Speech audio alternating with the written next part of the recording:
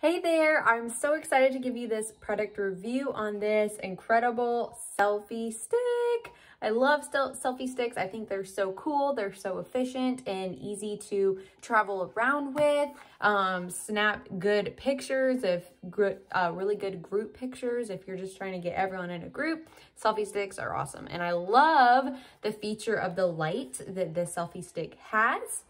It has a fill light, remote control, stainless steel pole body, a tripod. It is extremely durable and it expands to 104 centimeters. So let's go ahead and open this up together and see what it's all about. This is an extremely lightweight and very compact 3-in-1 Bluetooth selfie stick.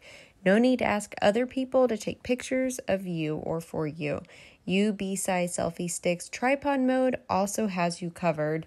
I think this is perfect for Zoom meetings or, if you're trying to do just any videos, dance videos, TikToks, whatever it is that you are trying to do. This tripod mode is incredible for that. With the 3-color adjustable fill light, there's no ring light that is needed to get clearer and brighter shots. This one is totally worth considering if you want a reliable option that can also work well inside with less lighting. I love that the selfie stick has a remote and makes it so easy for you to be able to take your selfies without having to reach up or set a timer. It's just very, very convenient. And as you can see, it has a 230-degree rotation knob and a 360-degree rotating phone holder.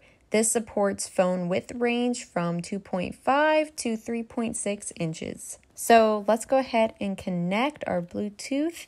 And as you can see, I'm just snapping away pictures. It is so convenient, so easy.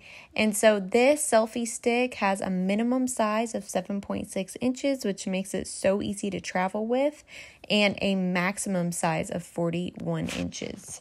Let's go ahead and see how these pictures turned out. I think this remote control clicker is incredible and so awesome for the selfie stick.